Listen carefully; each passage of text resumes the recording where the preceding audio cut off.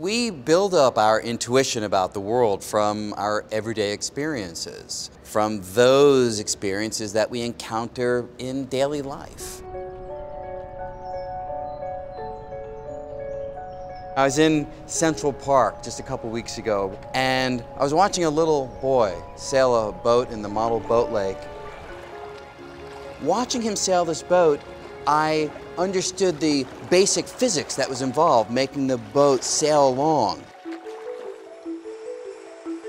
And underneath it, I could recognize that there are molecules making up the boy and the boat.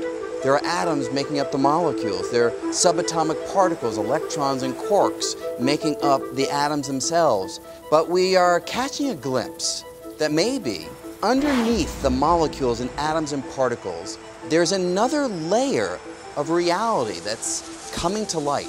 It's a layer that's based on information.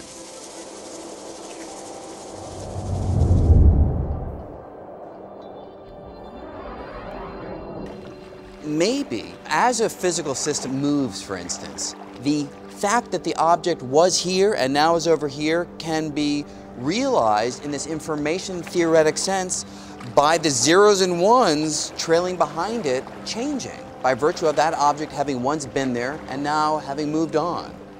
Maybe we should describe reality in terms of how that information, the zeros and ones that make up the boy or the boat, how those zeros and ones evolve over time.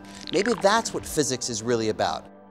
If this idea is correct, it would mean that going forward, we should change the language that we've used to formulate physics. Instead of particles and the laws that govern how they behave, it should be bits and bytes and algorithms describing how they change over time. A completely different way of looking at the universe.